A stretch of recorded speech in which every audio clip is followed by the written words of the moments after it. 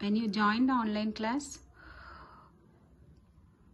your screen will be like this. Then to make it rotate, place your cursor on the screen, not this black color, just you place this cursor on the screen and then press right side button, right click, choose inspect option at last, inspect option. Then if you choose inspect option, it will automatically select the coding of style. See, this is the coding for style. See, you can read the style here. See, here it is given style, width, height, left. So at the end of this semicolon, you should type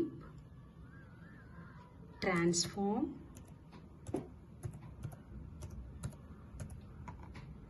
space colon rotate